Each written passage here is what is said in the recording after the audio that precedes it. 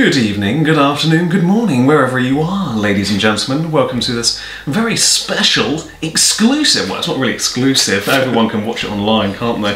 That's true. We're not doing a backer campaign for this. Well, we didn't even do any campaign for Space Tourist, did we? More of a shadow drop. It was the ultimate shadow drop. But yeah, I'm Stan Wilks, the director of Space Tourist, arguably the worst film of 2023, and I'm joined by its star, its co-editor, what? That was Sue Denham.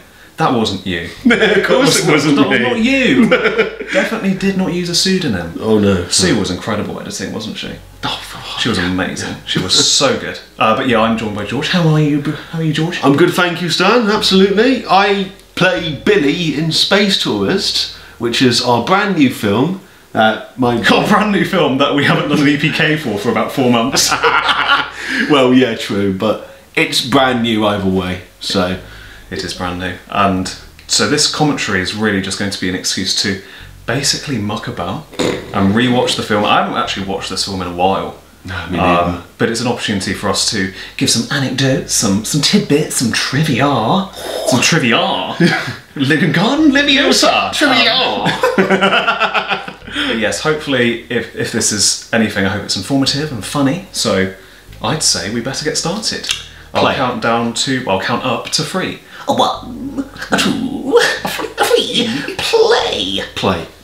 Play. Rich Evans. Change Up Studios. Oh, yeah. Iconic logo. Iconic. No one knows us. If you think you've seen any problem, wasn't that just us tapping into that weird subgenre of student films where every film has to start with a profound quote? Oh yeah. And we were thinking, right, it's time to take the neck out of it. I love the fact the date is unknown. You know? So there's no specific day, it's just...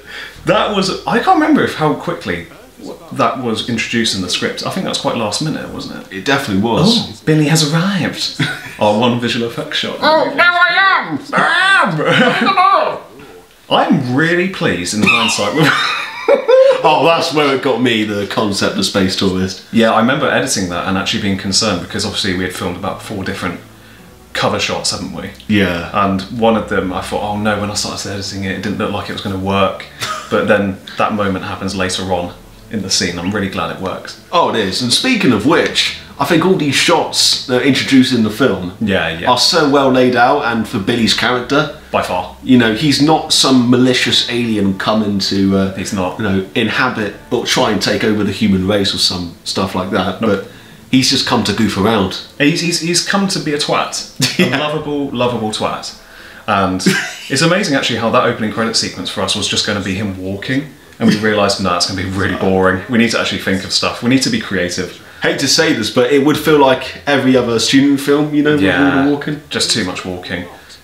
Gosh, I've forgotten actually how quick it is as well. Yeah. Little Sam Raimi reference there to the Dutch tilt. Or 4 if you fancy. And that, you came up with that on the spot, didn't you? That was not in the script. That's right. The CUM joke. You could say I came up with that. Oh! Me gooster. You hanging on. Oh, that's a fun fact. I was genuinely so unathletic that I could not. George is about as athletic as a nugget trying to wrestle. Tesco meal deal. Oh, you can't get better than that. Gorgeous little dog here. Oh yeah, we haven't even mentioned our parents who did amazing in this movie. They were so good. Mum herself was a highlight. Oh, by far, it's the laugh here.